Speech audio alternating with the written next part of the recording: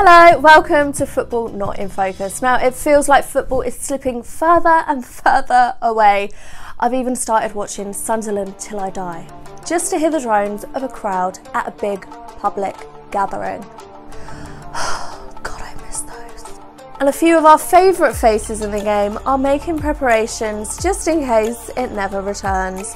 Ruben Loftus-Cheek is taken up selling fruit and veg. Kevin Prince Boateng is either working on becoming an actor or a doorman.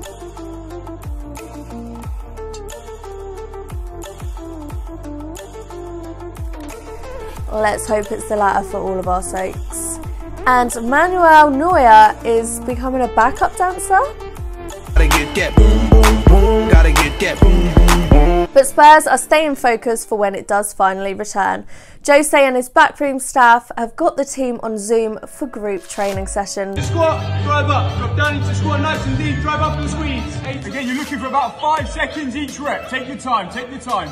Now, I don't want to blow my own trumpet here, but I did suggest that last week in a video.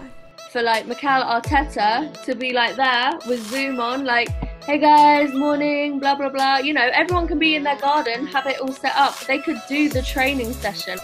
Great minds, Jose. Wait, does this mean I'm special too? Talking of special, the Portuguese manager made a special trip out in Cockfosters for some essentials before lockdown, with his 2 bodyguards in tow. I mean, we've all seen how nasty it can get over that last packet of loo roll. Football might be staying home, but Jack Grealish isn't. After urging everyone to stay at home and do their bit, he's been out being a Jack the lad. Don't go to parties and crash your bloody car, especially when you're supposed to be a star.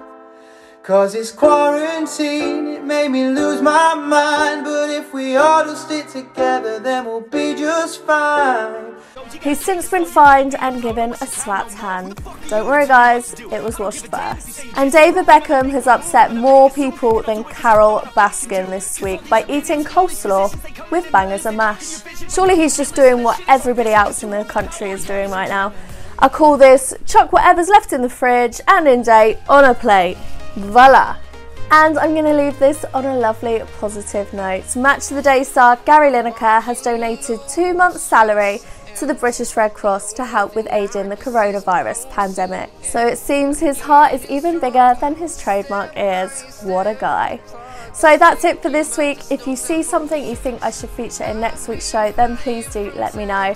Till then, stay safe, wash your hands, and together we can get Corona relegated.